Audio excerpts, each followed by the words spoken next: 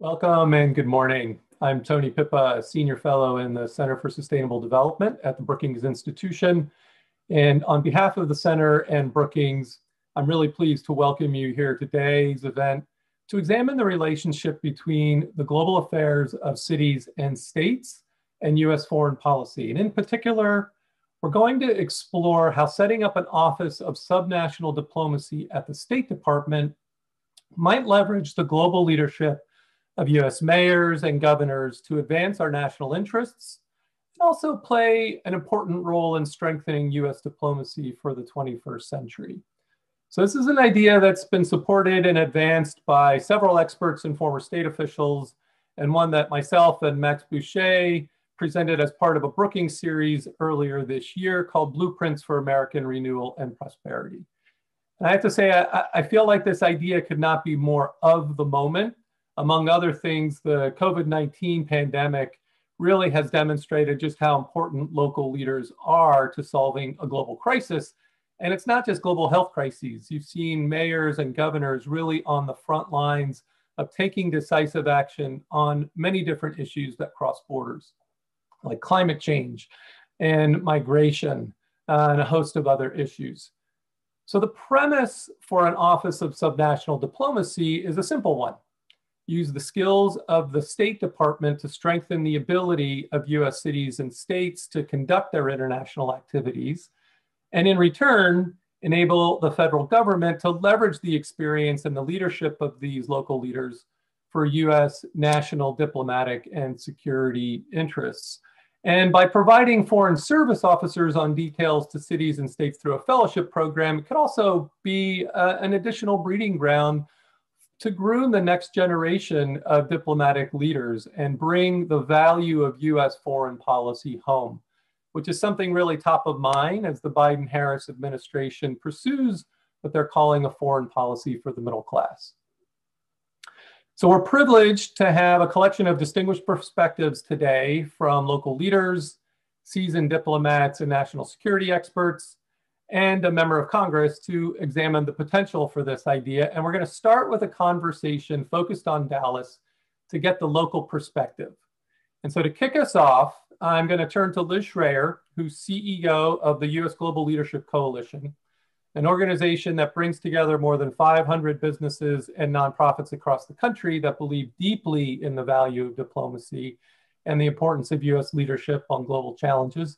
Liz, you've been hosting conversations in towns and cities across the US for years that explore how US global engagement really benefits local citizens. So we're really grateful to have you here today and to help us get the view from Dallas in a conversation with Mayor Eric Johnson and Ambassador Gene Phillips. So Liz, I'm going to turn it over to you. Thanks for being here. Well, thank you, Tony, and thank you to your leadership and that of Brookings for convening this important conversation. And I have to say that USGLC is so honored to help kick off this event because our coalition is grounded in local advocacy that has literally across the country brought people together, Rotarians and veterans and small businesses who truly believe in the intersection that leading globally matters locally. And at the center of our network is over 200 mayors, former mayors, who have been active in our state advisory councils from coast to coast. And in fact, our national co-chair is Mayor Steve Benjamin from Columbia, South Carolina. So we're all in when it comes to the title of this program, Strengthening U.S. Foreign Policy Through Subnational Diplomacy. So my two guests that I get to interview are fabulous to take a look at Dallas as an example of this. So welcome to, on Zoom, my right and left are here, our panelists, Mayor Eric Johnson, the 60th mayor of Dallas, who is a longtime public servant. You are going to soon hear how he is truly making his mark. Welcome, Mayor Johnson, and welcome Ambassador Gene Phillips, who was appointed by President George W. Bush to be a really important position for our country, the U.S. Ambassador to Organization for Economic Cooperation and Development. Some of you may know it by its acronym, the OECD. And today is here represented as the chair of the Mayor Johnson's International Advisory Council. So welcome to you both. Thank you. Thank you for having us. All right, let's get started. We only have 25 minutes to have a great conversation. Mayor Johnson, I'm going to start with your story that illustrates the power of cities and global engagement. You recently wrote this great op-ed of how, and I loved what you said. You said Dallas and Fort Worth is a region that already is a global player. You have almost 8 million people. That makes you one of the top 25 economies in the world. And when you became mayor in June 2019, which, look at the date, is just a few months before the pandemic hit in, you had some big plans of how Dallas was going to go to the next level as a major international player in destination for business and tourism. So start the conversation and explain how important it is to Dallas and frankly other cities to engage globally and what those benefits are. Mayor. Well, first of all, thank you, Liz, and thank you to Brookings for hosting this and having us today. I think we need to set the stage a little bit just to understand, why subnational diplomacy has risen to the top of my agenda for our city. Dallas is the economic engine of a region that is home to 8 million people. It's the fourth largest metro area in the United States. That region is home to 24 Fortune 500 companies. It's the home to the 10th busiest airport in the world, and that has risen to number 4 during the pandemic. DFW Airport is the 4th busiest airport in the world right now. We have an economy, as you mentioned, that puts us in the top 25. If we were a standalone nation, we'd be ranked right below Sweden. We'd be ahead of Argentina. We'd be ahead of Austria. We'd be ahead of Israel. We'd be ahead of Norway. We'd be at Singapore. I mean, our economy, in terms of gross metropolitan product, or which is the equivalent of gross domestic product for a country, would have us be a major world player. So if you think about it that way, no one would ever ask a country that fit that description, that had an airport that busy, that had an economy that large, that had that many people, are you going to engage internationally or not? Are you going to engage the rest of the world or not? It would be inconceivable that you wouldn't. And that's true for us as well. But the difference is that in the United States, we are not really set up to leverage and harness that power. I think it has to do with the fact that at one point, our country was more rural than it is now. But now 82% of Americans live in a city. 82% of Americans live in a city. And so what we're really trying to do now with the subnational diplomacy effort is to just align the State Department and its structure with reality. The reality is mayors and governors are out there every single day interfacing with the rest of the world, and we'd love to have the State Department's help. That's fabulous. I'm going to come back to you for a little more specifics, but let me get the ambassador in on this conversation. So you're now chairing the Mayor's International Advisory Council, 5 former ambassadors that all live in Dallas. And I have noticed that a Democratic mayor has reached out to a Republican to chair the council. And let's just say the fact that maybe policymakers in Washington should listen to our cities.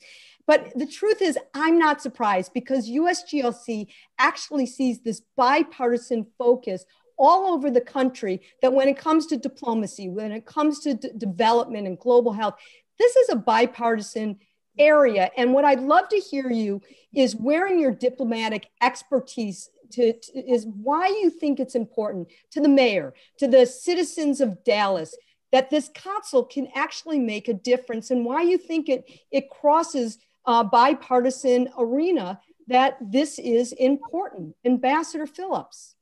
Thank you, Liz, and thanks for having us. Well, first of all, I think we've all said for years, those of us involved in diplomacy, that, our differences are supposed to end at the water's edge, and we're supposed to be united. And I commend Mayor Johnson for his devotion to the international cause, especially for the DFW region and specifically Dallas. We now have added Kay Hutchison, who just came home from NATO, and she's going to be a huge addition. I think that what happens is those of us who've been in the diplomatic arena understand the talent in the State Department. We understand the need for the connectivity between these huge population centers and Washington.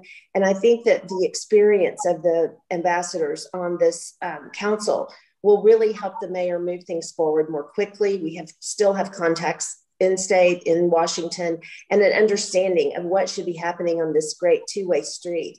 We have a lot of wonderful relationships already between international cities and many countries, bilateral relationships between Dallas and these countries. And so bringing state into the mix will give everybody a lot of resources. And I think the council brings focus. We're all volunteer. We don't have any staff. We have one wonderful person inside City Hall, our chief of protocol, and we have the mayor. And so we're a small little team, but I think of us as special forces. We're going to do a lot of heavy lifting in the next 2 years. And Dallas really is on the international stage. It's just not as connected with the resources of state, and state's not as connected with us. So it should be a fantastic partnership. So let's get more specific for our audience of how, Mayor and Ambassador, this is going to move to the next level. So Mayor Johnson, I know you're partnering with other mayors around the country. You've been talking to Mayor Garcetti from Los Angeles and others. And so one of the things I was struck by your op-ed is, as you got to talking about the importance of the subnational office at the State Department, you start talking about why it's so important. And I'm quoting you from your op-ed, and you said it would help strengthen U.S. alliances, reinvigorate diplomacy, build a culture of cooperation in this fast changing world. And I'm pleased that there's now bipartisan legislation that is moving in Congress. So I'm interested to hear a little more about your vision of what you think will make what's going to make a difference. What is it going to happen when the federal government, particularly the State Department, can do to help cities that is not happening now, so that you can move your international platform to the next level? Help our audience understand, because you're ready to go. I can hear it in both of you. What do you need that the State Department can offer you to help you bring that business and that tourism back and improve to Dallas? Well, I think Ambassador Phillips actually said it really well. What I'm hoping will happen in Dallas, and what happen if we had the subnational diplomacy offices within the State Department all over the country, is that what is being done, with the exception of places like Los Angeles and New York, what's being done largely by very small teams or even volunteers, could be professionalized. We could really benefit from the expertise of the folks at the State Department who really understand the complexity of some of these relationships. You know, mayors are often asked to meet with delegations of foreign dignitaries at City Hall, and we're happy to do that. But the truth is, we don't have the expertise in-house to really dig in very deeply into the economic ties, what's going on the ground in those countries, and what we need to know, not just to avoid an international incident, so to speak, of a etiquette nature or protocol nature, but really to understand where there really is alignment economically. What are the opportunities presented by, say, a post-Brexit United Kingdom for the city of Dallas? Those are complex ideas, and you need people who understand that. So cities would clearly benefit from having that relationship with state, but state benefits too. And here's how they benefit. Mayors are known and have earned a reputation for years for just being able to dig into a problem and get stuff done. GSD, as we say, get stuff done.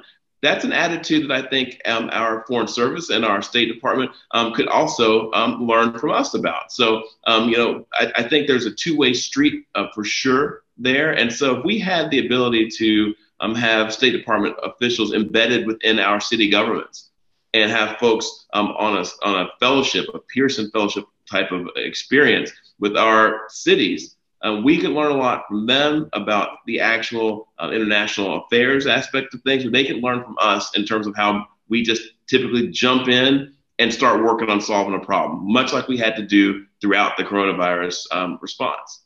You're raising such a good point, because truly mayors are at the front line, and you certainly have been more than just about anyone else in dealing with the last year and a half. Ambassador Phillips, you have such an interesting perspective on this question, to make it specific, wearing two hats. First, your international perspective of living in Paris as our ambassador to the OECD, but also returning now as a business executive. And I'm interested in the same question about how can the State Department be a link to help our local communities build this bridge to the world in both directions, and what expertise you have. You were in and out of the State Department, and from the business community's perspective, how does this work? How will this work in practicality make a difference? Well, one thing is right now it's all ad hoc. So when we do business we've done business on every continent except Antarctica. And one of my primary responsibilities is to make sure that we have good relationships with the officers at state who are our desk officers, with the embassies in Washington, with our consulates in Texas. So it's all ad hoc. And I think having the subnational diplomacy office would lend some structure and process so that all companies, including small and medium-sized companies, and that's where I think this is going to really have the most impact. Huge companies like Hunt can afford to spend a lot of money and a lot of time on their international relationships. But to President Biden's point about the foreign policy for the middle class, these small businesses and entrepreneurs that are really the backbone of American industry don't have a chance to find out about the trading partnerships they could have, the opportunities they could have. I just learned about a month ago that one of our grocery store chains in Texas is a major partner with the United Kingdom. And when the new ambassador came from Washington to Dallas, that was the person she wanted to meet. She met all of the other big, huge corporations too, but she wanted to have that personal relationship. And so I think it personalizes things much more for the person at state. It lets them really understand and tie what's the local economy has going for it to the countries that it might be able to connect with. And I also think it's just a really great thing to institutionalize the idea in today's world that everything doesn't happen at Foggy Bottom and everything doesn't happen in Washington. And I think this is a brilliant opportunity to take these major cities with these mayors who've been through the roughest part a mayor could ever go through, is, in my opinion, is the last year. And so now they've come out of it and they understand a lot more about relationship building with Washington and how important it is. So I'm all in, and I think that the specifics will go to the small and medium-sized business and also the institutionalization of these relationships. It's a fascinating point, and I'm sure, Mayor, that's an important reason that you're all in as well, which leads me to a question about the citizen experience around this and how the citizen engagement is going to be connected to this effort. You know, we're talking about the opportunities and the possibilities for the citizens to engage with the State Department and how we bring this connectivity. And I've been thinking a lot about the global pandemic as one of the most powerful reminders of how interconnected the world is. And these really are kitchen table issues about how the health, safety, and economic interests truly are impacting us every day. And so my question is, how do you make the case when it comes to this subnational diplomacy effort in the State Department to the citizens of Dallas and therefore to this all over the country? And how do you talk about it? So for the ambassador, you know, embassies and the consulates, this is going to make a difference from the business community, but beyond, about how investing and makes a difference from trade and from global health security. And how would a new State Department office help to just talking with our citizens? Ambassador, why don't I let you start on this question? Well, I think the people in the State Department are amazing and hugely talented. So the average citizen never gets to know that. They see it as one big, giant agency in the United States government with usually the Secretary of State, who's not available to average citizens. So I think having a face in the communities will be critical. And I can already think of a list of 10,000 things they could help on. National days for countries, bicentennials where diasporas are celebrating in a city, and it could reconnect them to Washington in a way that has not been done before. I think that resources could be available that for the State Department locally, where they get to see frontline government at work and how it interfaces with international communities. And I think that would be a fascinating experience for someone who has been on a mostly international track at Foggy Bottom. So I'm very convinced that the connectivity is the most important thing, because it will educate both parties, both the state and the local community. And citizens will have a chance to see how really great our diplomats are and how important the relationships around the world are for us. Lovely, lovely. Mayor, how would a new State Department office connect to the citizens of Dallas, where you have a large diaspora community in your region? What's your thoughts on this? We do. Dallas is actually a city where 25% of our residents are foreign born. I mean, it's a very we have a large diaspora community here in our city. And so I think it's so clear to me, and Ambassador Phillips did a great job of explaining this. I mean, it's so clear to me that you could have so much better understanding and alignment between American foreign policy and American citizens if they understood better exactly how foreign policy benefits them. I think to a certain extent, foreign policy feels a little bit elite to some people. It feels like, you have to have gone to Johns Hopkins and have a PhD, and you have to, it's a Washington, D.C. thing that we've got to have, but I'm not sure exactly how it affects my pocketbook or me putting food on the table or taking care of my kids. This would be a major step forward for the United States in actually aligning our foreign policy, not in terms of shaping the foreign policy itself, but making sure you had better buy-in from the American citizenry to that foreign policy by bringing, in essence, the State Department to Main Street. And so there are infinite number of opportunities between working with our local schools, our K through 12 schools, our universities, creating better connectivity. We've got good connectivity, but we can always do better in connecting with the diaspora-related chambers of commerce. So, we just in the past week, we've worked with our Korean American Chamber of Commerce, our Indian American CEO Council, our Taiwanese Chamber. These relationships could be elevated. They could be even more robust, but we need resources and we need assistance with that. So again, we're back to the same theme. The subnational diplomacy office would be a wonderful addition to the infrastructure of almost every major American city that doesn't already have it, to help us assist the American government in its foreign policy aims. So one last question in our time remaining, which is, how will know this is successful? And I think you've all said it, but I'll give you one last time. This is so exciting that we're trying to get this to happen. But let's say we push it, this energy that we have on the Zoom call, you all help make it happen. And if Brookings is nice enough to invite the three of us back here to talk, let's give it 2 years. And we said, wow, it happened and it worked. How will we know it's successful? What will we see? Mayor Johnson, what will we see, not just in Dallas, but hopefully across the country? Mayor Johnson, what will we see? Well, Ambassador Phillips knows I think big. And so, what I'd like to see is kind of, a transformative idea.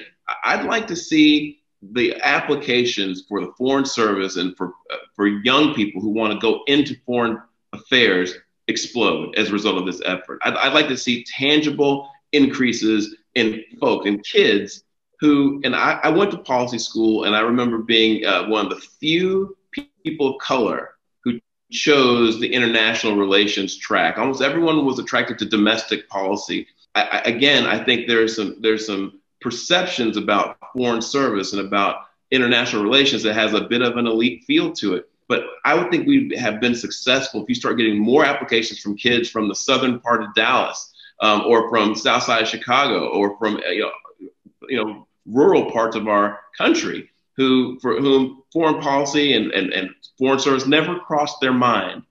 For them to have access to a diplomat, someone to come speak at a town hall or at their high school and say, you know what, you can have a job where your job is to travel the world and meet different people, speak different languages, and advance the interests of the country that you love. I think kids would go, that's a job? Like, people get paid to do that? I'd love to do that. And that's what could happen if we implement something like this subnational diplomacy office.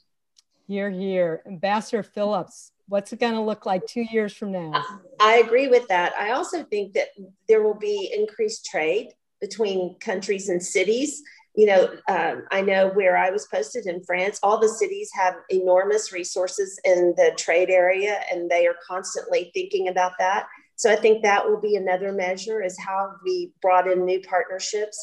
And I think also we will see an increase in local support for foreign policy. And I think that's going to be really having that dialogue at the kitchen table, where all Americans have an opportunity to feel a little bit closer to what we're doing with our neighbors around the world. I think it promotes understanding, it promotes success for our country especially, and for others as well. And I think it will be really a great addition to state. So it's very exciting. And I applaud you and Brookings for putting this on today and letting us have a chance to make our case for get those offices open in the big cities. Let's get going. That's what I say. Well, I know I'm really excited to come back and visit Dallas even more, now more than ever. And certainly in 2 years, we're going to meet with all those young wannabe foreign service students, young people, and watch all the trade happening in Dallas and around the world. So thank you, thank you. What a fantastic conversation. Thank you for joining us. And Tony, back to you. Thanks, Liz. Thanks very much. Thanks, Liz. Thank you, Mayor Johnson. Thank you, Ambassador Phillips. That was really inspiring, and I loved the vision of Mayor Phillips and talking, or Mayor Johnson, sorry, talking about what it could feel like to have just that array of kids and people really interested in becoming diplomats and representing the interests of the U.S. And how it can make really foreign policy real at the local level. So it's been really instructive to hear how Dallas approached its global engagement, the benefits it sees from local leadership, and also the bipartisan nature of this proposal and how it sort of really cuts across political lines. So we're going to turn now to get the diplomatic and national security perspective. And for this discussion, I'm honored and privileged to have three people who are very familiar and very experienced in conducting U.S. foreign policy. Ambassador Tom Shannon, who's currently the Senior International Policy Advisor at Arnold and Porter, after more than 3 decades of diplomatic and government service, where, among other things, he served as Ambassador to Brazil, and most recently served as Undersecretary of State for Political Affairs in Washington. So thanks very much for being with us today, Tom. Thank you. Ambassador Nina Hachigian, who's the first person ever to hold the position of Deputy Mayor of International Affairs in the city of Los Angeles, and who also served at the State Department. She was the U.S. Ambassador to the Association of Southeast Asian Nations, or better known as ASEAN. Thanks for being with us today, Nina. And Heather Hurlbert, who is the Director of the New Models of Policy Change at New America's Political Reform Program, previously ran the National Security Network, and she's also held senior positions both in the White House and at the State Department. So as you can hear just from that brief introduction, they have a lot of familiarity with how the US conducts foreign policy, and you can find their full bios through the event page. And so what we really want to explore and investigate now is we heard a lot of the benefits from the local perspective from Mayor Johnson and Ambassador Phillips. But let's think about what the value proposition is potentially for the State Department and for the US and for US foreign policy writ large. So Ambassador Shannon, let me start with you. And so during your time at the State Department, and especially during your tenure as Ambassador to Brazil, what was your experience engaging with cities and states? And how would you see that connecting back to the conduct of what you were doing on the ground, and also through political affairs at the State Department? Well, thank you very much, Tony. It's a real pleasure to be here, and what a fantastic panel. And the previous discussion, I think, went a long way to describing how important this idea of subnational diplomacy is. When I served in Brazil during the Obama administration, the United States and Brazil negotiated a subnational agreement that permitted the Foreign Ministry of Brazil and the US State Department to facilitate contacts between municipalities and states. And it was a huge plus for both sides. This was in the run up to the World Cup and the run up to the Olympics. And Brazil was looking for experiences that at both the municipal and the state level on how to organize these large international events, but especially how to take advantage of the commercial development that happens in these events and how to ensure that that commercial development is diversified and minority-owned businesses and women-owned businesses could be important players in these larger global events.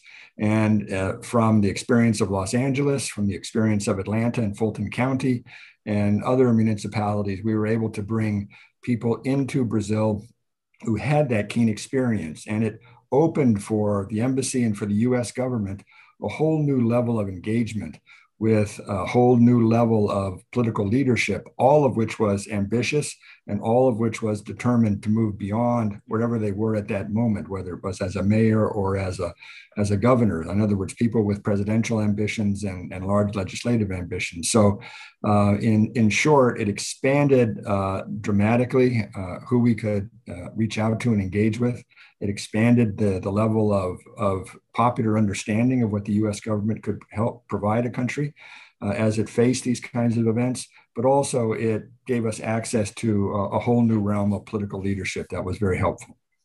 So I think that's interesting, that idea of like access to a whole new realm of political leadership. I think it's important for us to also be aware and remember that in many countries, even in this country, you know, people begin their political careers sometimes at the local level, but that continues to grow throughout their time. And they might be on the national stage, either in parliament or in the executive branch as well of their particular countries. Nina, let me turn to you. And in fact, Los Angeles, as Tom just mentioned, you know, you have both experience with the Olympics and are also looking forward to hosting your own Olympics. And one of the things he was talking about was how that connection between cities was really helpful in Brazil. You were ambassador to ASEAN, and now you're the only deputy mayor for international affairs in a U.S. city. So describe a bit of that shift for us and give us a taste of what are the diplomatic relations that you're now pursuing at the city level, and from your perspective, how that is similar or different, and how could a more formal relationship with the State Department sort of help what you're doing at the local level? Thanks, Tony. And thanks to Brookings for leading the charge in this field, and I'm really honored to be with these great panelists. I think what's most new for me and different is just the life of a city and seeing how my incredibly talented colleagues tackle such intense life and death issues every day. You know, I realize like cities we just have to deal with whatever manifests on our streets, and no matter what, if there's any emergency or problem within our geographic bounds, you know, we have to react. And I think that is a little bit different from the life of an average diplomat, although of course there's some exceptions. But in my role, there's a lot of day-to-day work with similar kinds of people as I dealt with out in Jakarta at ASEAN. Just a couple of examples from the last week or so, like the Danish government wants to discuss water collaboration. A Vietnamese mobility company wants to open its headquarters in LA.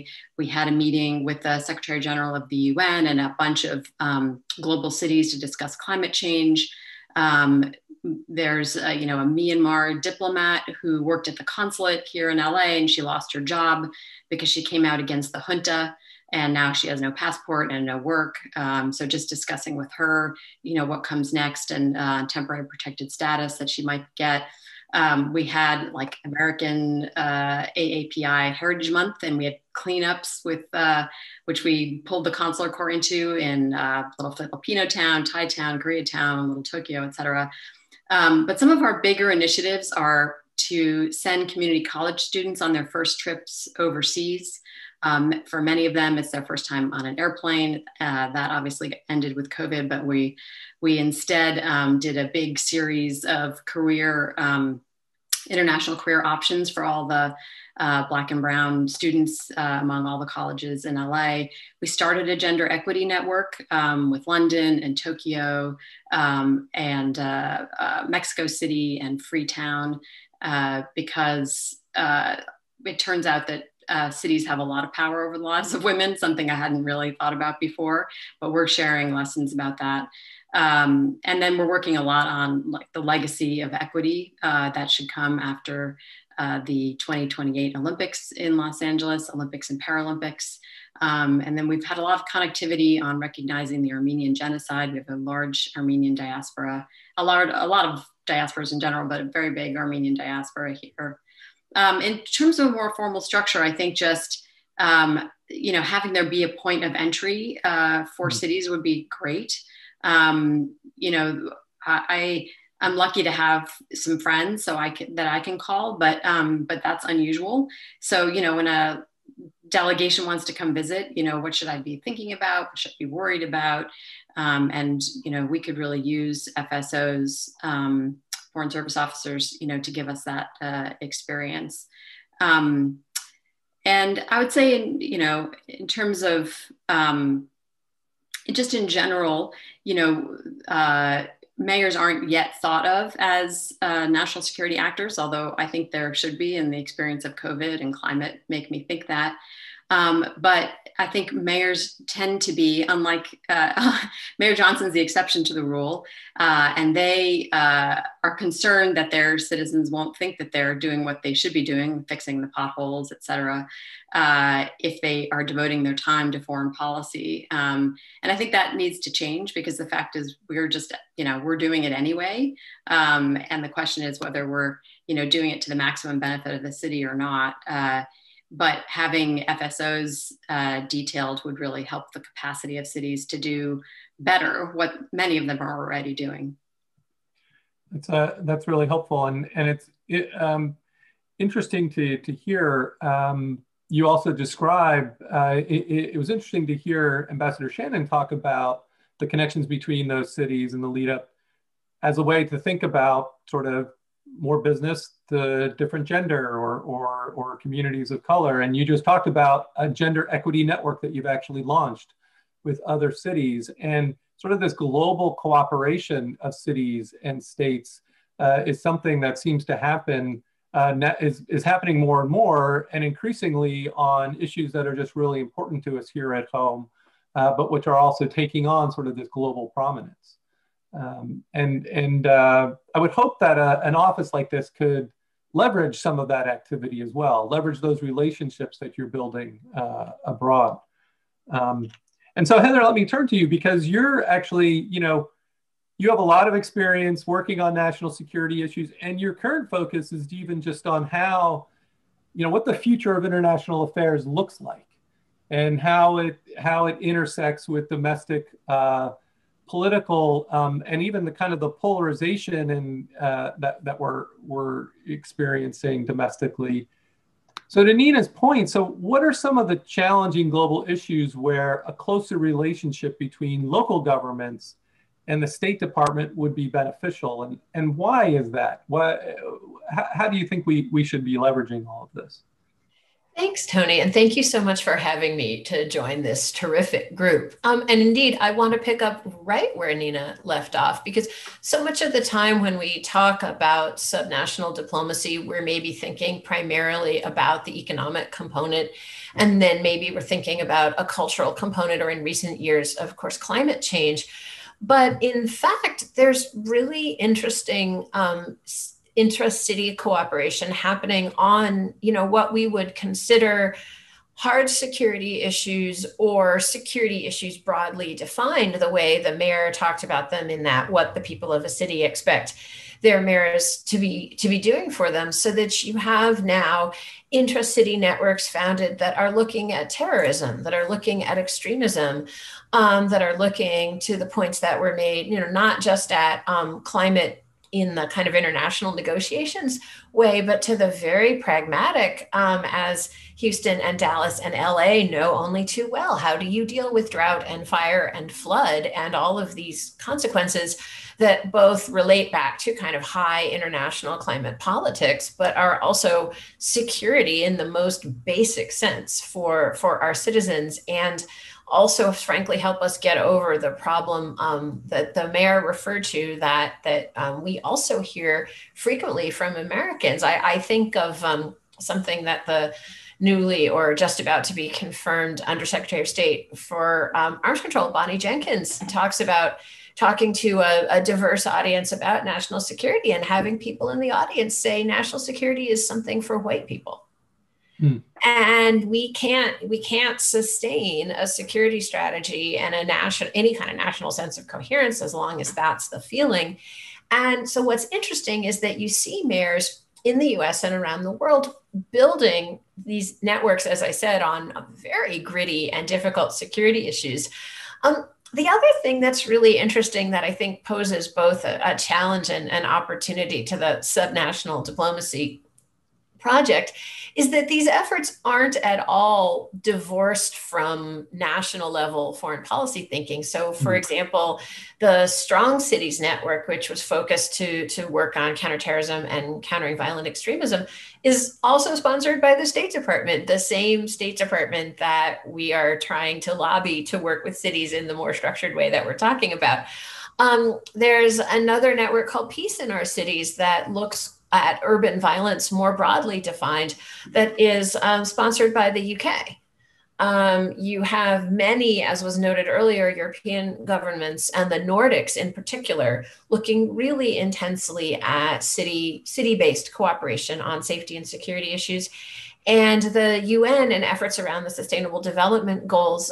There was an interesting convening recently around women mayors' role in security, which kind of neatly, I think, Nina, intersects with all the interests that have been mentioned by everyone on the panel. So one of the challenges that I think we face is making sure that an office of subnational diplomacy breaks down silos rather than replicating the silos that we've all struggled. And I can only imagine, Ambassador Shannon, what you had to go through to make the agreement you were talking about in Brazil happen. And this means, if we're going to be effective breaking down silos, I think we need to acknowledge what that also means is that subnational diplomacy is not going to be easily controlled, and it's not going to be kind of a pliant arm of the State Department.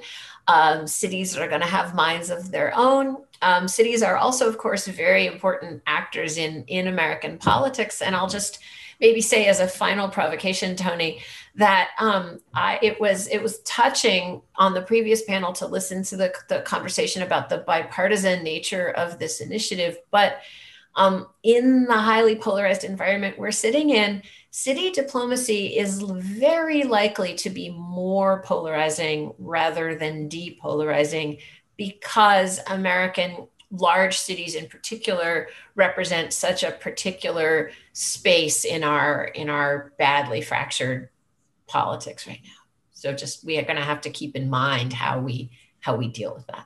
So that's an interesting that is an interesting provocation, and you just made two important points. One is that the goal of an office wouldn't necessarily be to control the international activities or policy of cities and states, and cities and states may also be more forward-leaning on particular issues, or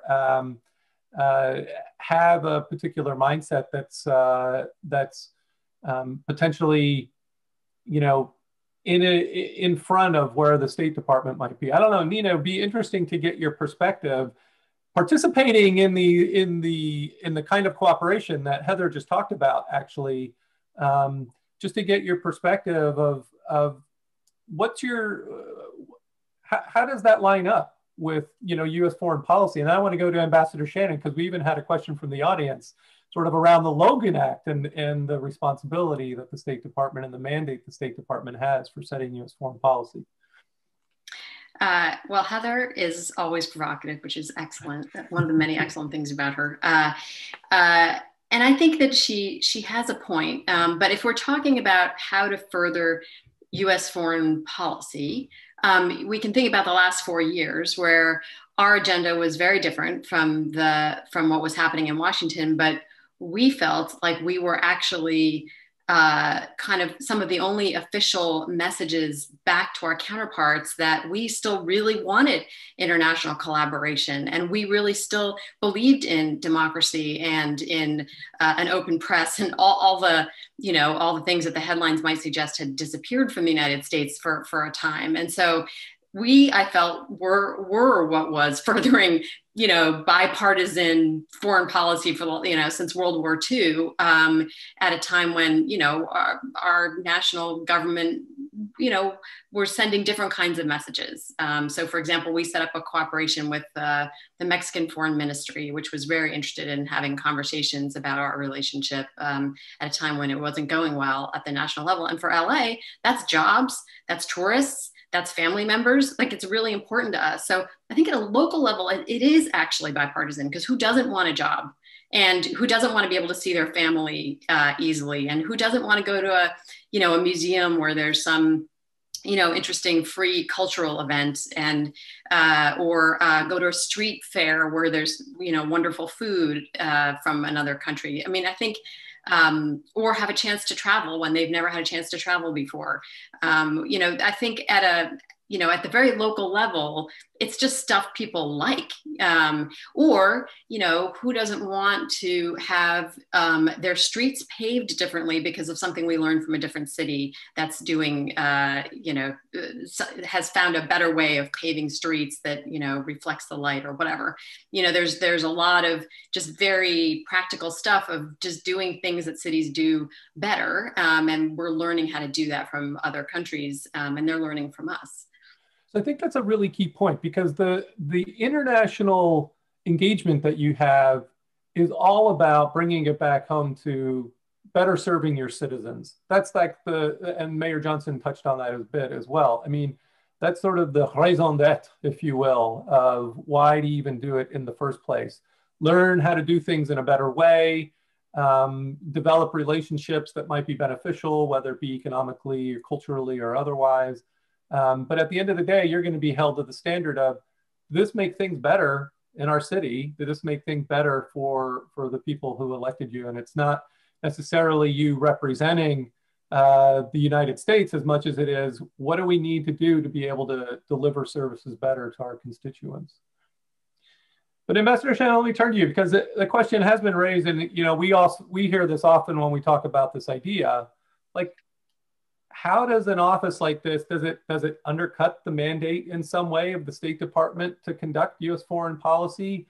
How do we not run the risk of violating the Logan Act? And what's the relationship just in terms of the positions vis-a-vis the national government and what that might be, what the State Department might be promoting globally around that, and what cities or states feel like is really beneficial for them as they undertake their international activities? And how do we avoid pitfalls there?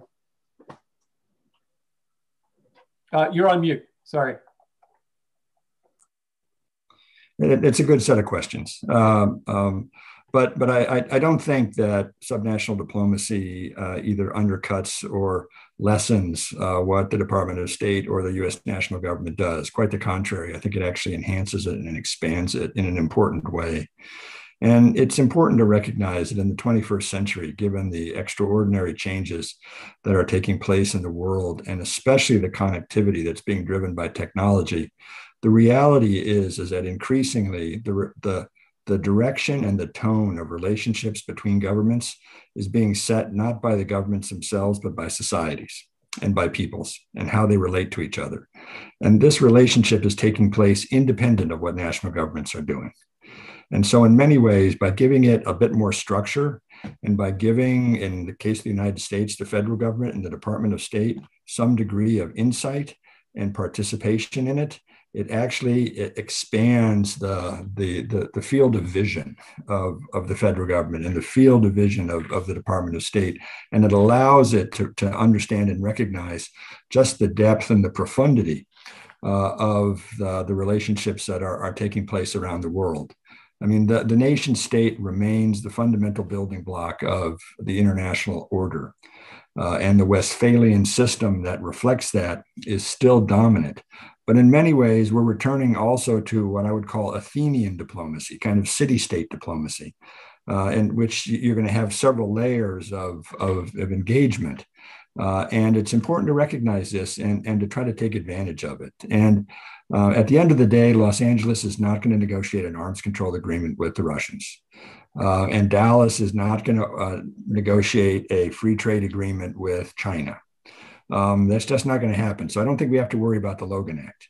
But the idea that we're going to use this engagement, first of all, to present the United States as an open country, one that's prepared to engage on issues that are immediately important for people, because as Nina noted, this is all about things that have impact on people's lives on a daily basis and are hugely important. And turning foreign policy into something that's immediate and not somehow distant and foreboding is important. And I think it opens up a whole new way for people to understand the world.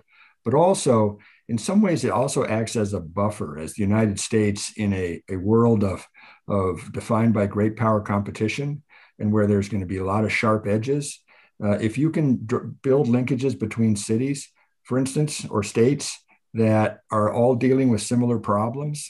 I mean, there's a lot of similarity between what LA is facing and what Shanghai is facing, between what Dallas is facing and what Lagos is facing.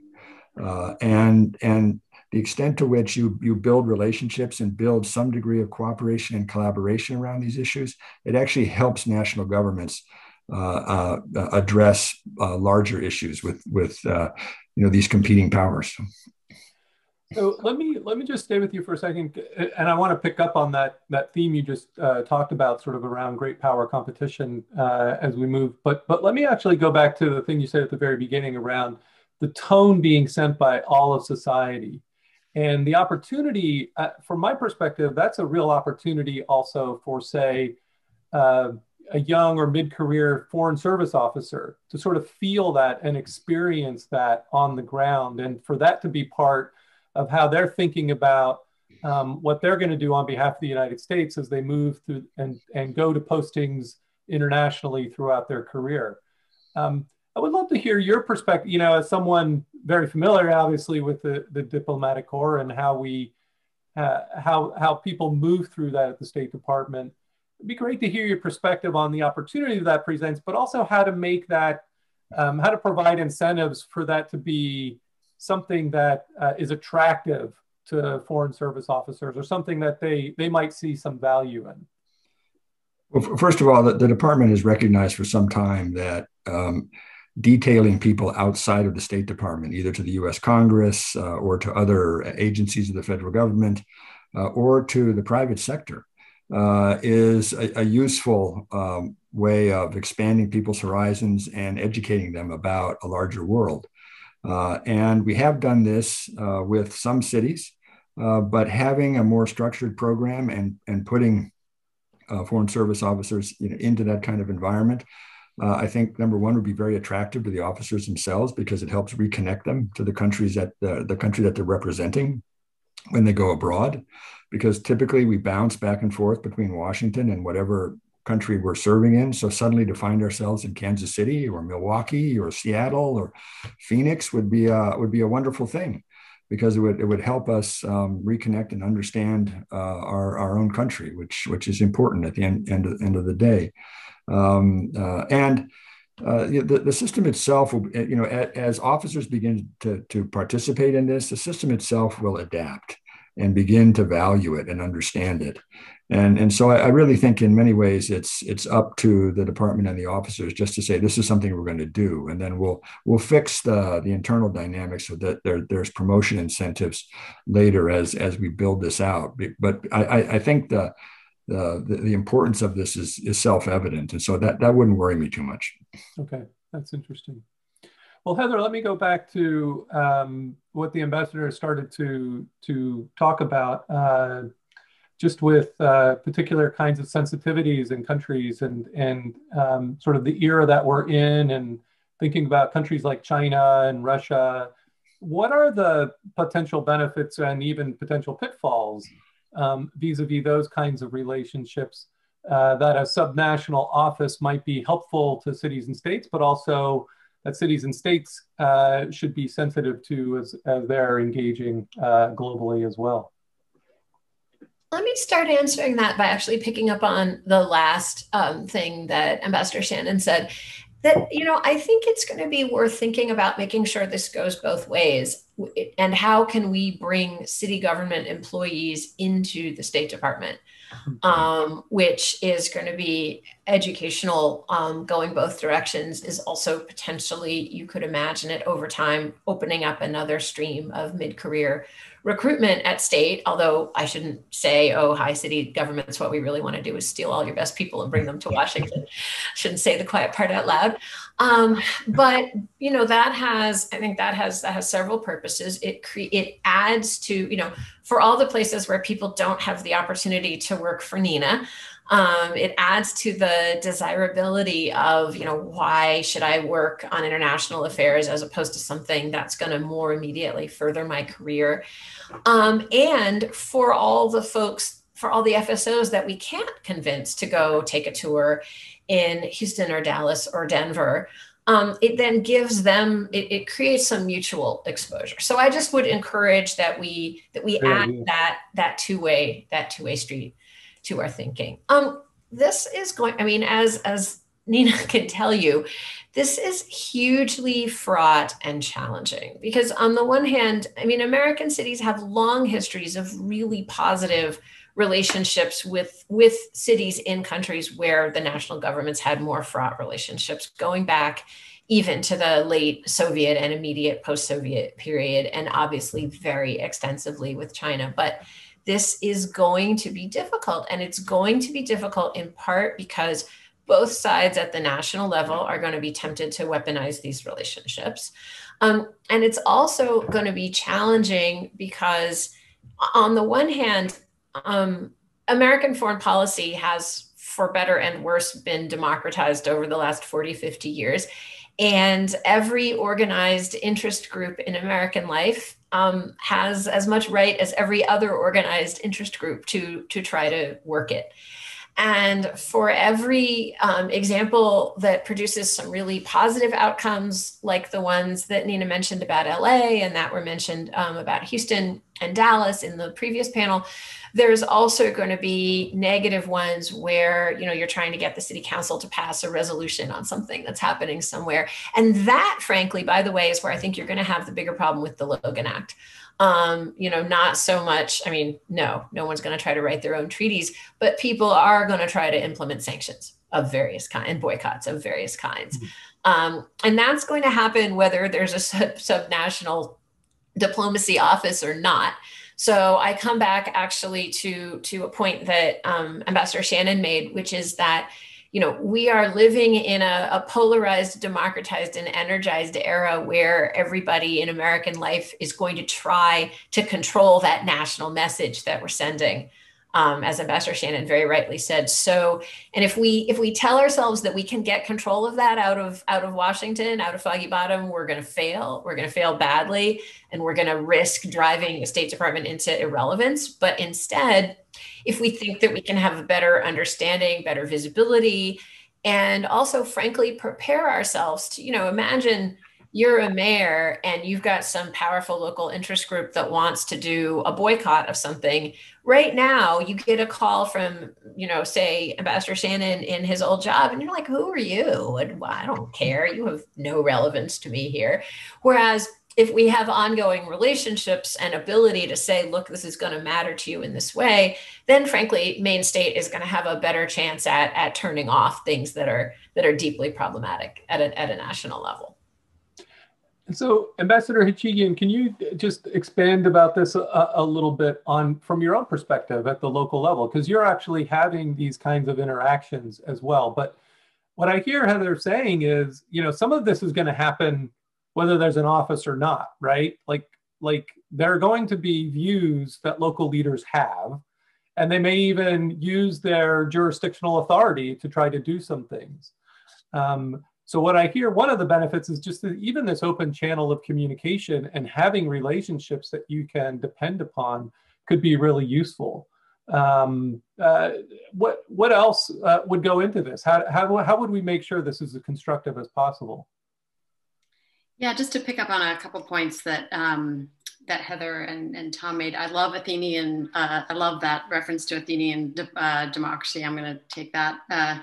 And let's talk about China and Russia.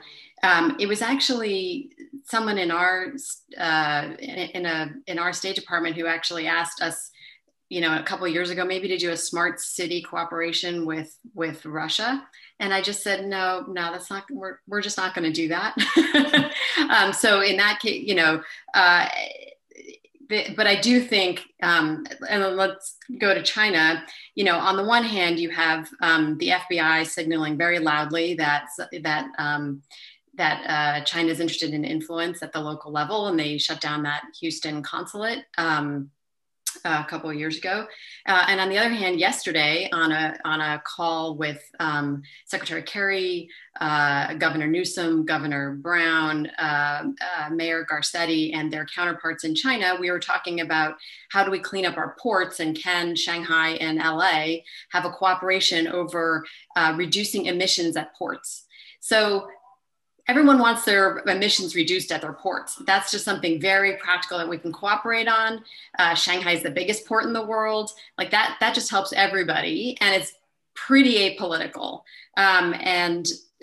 So there's that kind of cooperation that we can do, while at the same time, and everything having to do with China is always complex. At the same time, making sure that we're not leaning into relationships that would ultimately not be helpful for the U.S. national interest. But even for seasoned China hands, this is complicated. So we need, cities need and states need to be able to call somebody at the State Department to say, okay, is this on the kosher end of what we should be doing or not? Or should we really just say no? So I think, the other thing I wanted to say actually is that our counterparts around the world are doing this to a much larger degree than we're doing it. Mm-hmm. Cities in Asia, cities in Europe, cities in Latin America, cities in Africa have big staffs, and they're out there, as often funded by their national governments, hosting conferences, getting the word out about what they're doing in their cities, and we're just really playing catch up. So it's another way for the U.S., as Tom was saying, to present itself as a useful and beneficent actor in the world. And I think we can trust cities and states to be, in general, carrying the messages about our values and about our can-do spirit and all that, because that's just who we are as a country. And I would say, err on the side of letting us do that and helping us to do that well, rather than not. Wonderful. Thank you. Well, we're coming toward the end of the time that we have set aside for this discussion, but Tom, let me just turn to you, because Nina just said something around sort of the practical, pragmatic things that every city is looking to do. And you even mentioned it when you answered your first question. It seems to provide a platform for cooperation, even in an environment where politically there's sensitivity, sometimes tensions. And I'm just wondering how that work, that cooperation, city to city or state to state, how does that help inform, or can that inform or help shape just sort of our national foreign policy in some way? And the open communication that the Subnational Diplomacy Office would offer, how could that channel be sort of two ways, I guess? A great question. I guess I would respond in the following fashion.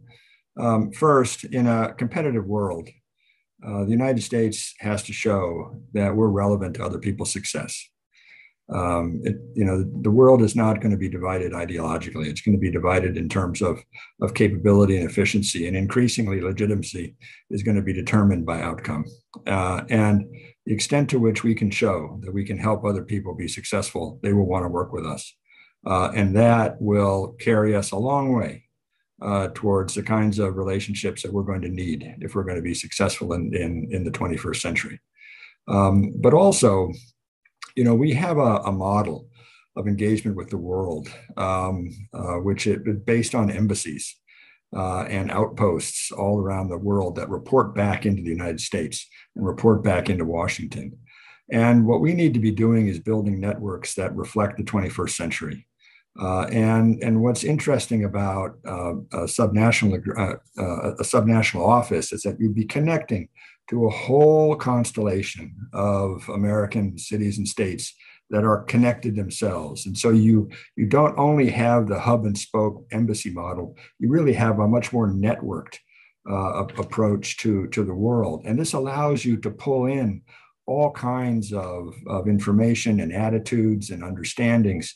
And it gives you a much sharper perception of what the world looks like and how it's engaging with the United States, but also a much sharper perception on how Americans understand the world. Because if you think that sitting here in Washington is going to help you understand how the rest of the United States sees the world, you're wrong. Well, that is a wonderful note to end on, and actually quite, I think, a compelling vision for what diplomacy can look like in the 21st century on behalf of the U.S. interests, sort of pulling in all of American society into that. So this has been a rich conversation. I've really appreciated also how we've talked about some of the challenges or potential pitfalls as well as the benefits, and really gave this a fair and comprehensive exploration. So thanks to all of you for your time and your reflections today. It's really been a rich conversation and provided us with a lot of food for thought.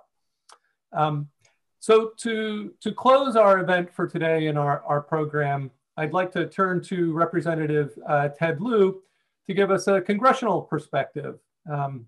Representative Lieu represents California's 33rd District. He's a former city council member of his hometown and a former state legislature. So he understands the imperatives and workings of local and state government, as we've been talking about. He's co-sponsored bipartisan legislation on this idea. And so Representative Lieu, welcome. It's wonderful to have you here, and love to hear your thoughts about the ideas that we've been discussing today. Thank you so much, Tony. And let me, first of all, thank you and Max for your work in highlighting subnational diplomacy. I want to thank Brookings for having this wonderful event with so many distinguished speakers. So I thought I'd talk a little bit about my experience with subnational diplomacy, why I think this bill is important, and where it is right now. I was, as you mentioned, a former member of the Torrance City Council, and I remember we would always have exchanges with other cities. We had a sister city in Kashiwa, Japan. We would welcome chambers of commerce delegations from other countries. We also happen to have been the headquarters of Honda North America. So we had a fair amount of Japanese delegations come over. And then I remembered what ended up happening is, as more and more of these exchanges would happen, all of a sudden a hotel was built that catered to folks from Japan. And then all of a sudden we started to get tourist groups from Japan that would stay at this hotel because they realized, oh, well, we could stay at Torrance for half the rate of staying at a more expensive city and still go to Disneyland. So there are lots of benefits for cities when you have more exchanges and more connections with foreign cities and foreign governments. And this is happening whether or not the federal government pays attention to it. Subnational diplomacy has been occurring. It's going to continue to occur. My view is we could ignore it at the federal level, or we can assist it. And it makes so much more sense to help it along. And this benefits both the federal government as well as local jurisdictions. I served previously on active duty in the military, and numbers matter. And what I mean by numbers is sheer numbers of personnel. So now, instead of having a State Department with a limited number of foreign service officers, you can now leverage that with their hundreds, potentially thousands of very energetic, smart local elected officials who are engaging with foreign states and foreign cities and foreign governments. And let's put everybody on the same page, or at least try to, so we're all rowing in the same direction. And that's a way to help the State Department leverage its own goals and what's accomplished with foreign countries. In addition, we know the State Department has a diversity problem. There is legislation right now, for example, to get a mid-career lateral program going at the State Department that's going to be more useful, more effective. Well, perhaps when the State Department is engaging with all these amazing mayors and members of their county supervisors and so on, maybe one of them will go, hey, the State Department looks sort of interesting. Maybe I'll do a lateral transfer and think about joining the Foreign Service. So that's another opportunity to expose people to the State Department. And in addition, the State Department is not going to be controlling these cities, but can provide guidance. And there could be cities, for example, that are less sophisticated than the city of LA, which is doing an amazing job with foreign countries and foreign delegations.